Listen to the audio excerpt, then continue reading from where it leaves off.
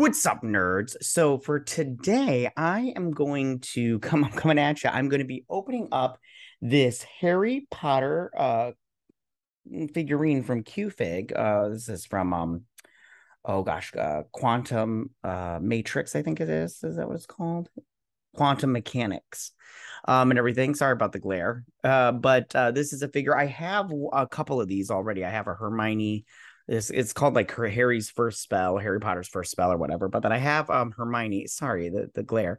But I have Hermione and I have Voldemort. You can check out the Voldemort up there on the thing. I didn't open the Hermione on camera, but I'm gonna open this sucker today and see how cool it is. I'm already excited for it. So let's do this. Here we go. All right, you guys. So here's the figure in the box. Sorry about the glare right there. All right, let's open this sucker up. These usually aren't too hard to open.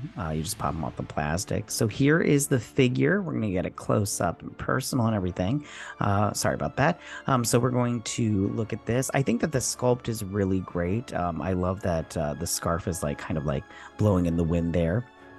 I think that I don't know if this is the stuff he wears during his first spell or not. So here's the figure close up. Like I said before, I think the sculpt is really great. I think the face is like super cute with his big smile and his glasses and everything. I also do enjoy that he's got a wand and everything. I'm gonna compare him in just 1 second to the other figures that I have. Well, the single figures that I have of this collection. All right, so here's the Voldemort and the Hermione Granger. So here it is. Now, the Hermione Granger is a little bit taller than him, but I think that's just because the hair sits a little bit taller. But I still think that this is such a great figure, and all these figures are really great.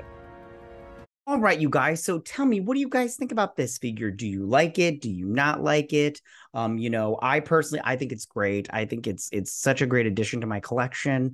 I'm happy that I purchased it. I think it was well worth the money. I mean, they always say it's only worth what you're willing to spend on it, and I think that I think this only cost me like I think like $10 a tops or whatever. So I really like it. It's really cute and everything. It's really great. And yeah, I can't wait to get more of these. I think there's like a Ron that I still have to get. So I'm really excited. So tell me what you guys think about this.